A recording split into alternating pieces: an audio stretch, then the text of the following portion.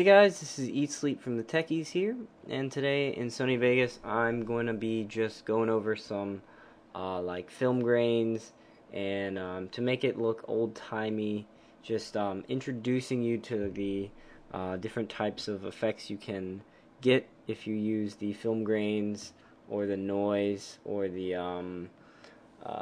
film effects. So I have a little clip here of this guy playing some COD 4 just to use for a tutorial. Let me go ahead and mute this. Alright, there we go. So the first thing is, like I said, I'm going to be going over noise and film effects and some film grain. And film grain and noise are pretty much the same. They look almost identical, but yeah. So the first thing is film effects, and if we go under here right now, they have some presets for us, very old films, some Syria 1908, some Syria 1980, but if we go ahead and drag reset to none, drag that onto our clip, this video event effects options come up, and a few things that we can change the grain, which is those, it makes it kind of look like staticky, I guess, and it also has those lines, which you can change down here by going to enable particles. You can use dust, flicker, which I think it would mean that it like flickers colors, like flashes, I guess, and then jitter, shaking, and hair. Have no idea what that is. And then like scratches. Scratches would be the thing that you've probably seen the most or you're most aware of. And actually, let me look at jitter, hair. What does hair do? Oh, so hair is like it makes the film like have little splotches on it, like missing bits of information from it. So there's that for hair. You can also make it grayscale, turns it black and white. That looks pretty cool, I'm not gonna lie, as it is right now. You can also have it go to a color, which is the tint option. If you can drag this up and down, how tinted you want it.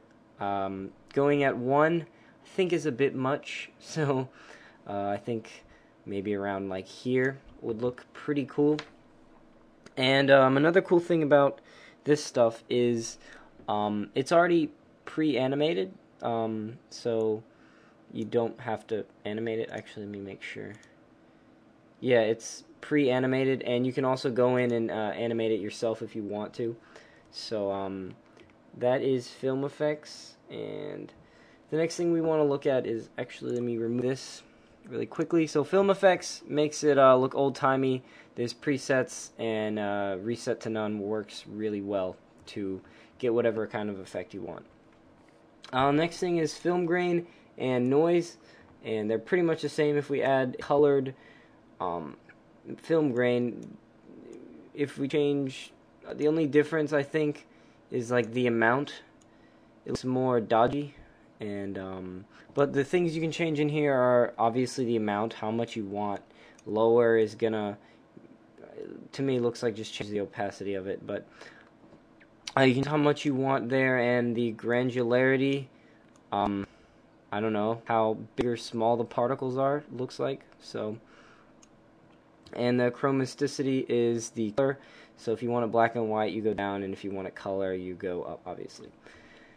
And again, there's 2 presets, not really unique here, just, you know, a lot or a little for extreme, and, you know, a little bit. But the last thing we're going to look at is the noise, add noise, the very first effect in here. And if you have the platinum version, the film effects might not be in here, but noise and film grain will be.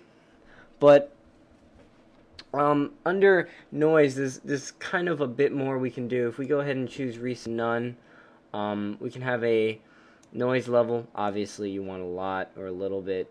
I think around here would look nice. It's kind of ridiculous if you go higher. Makes the clip look unprofessional, I want to say.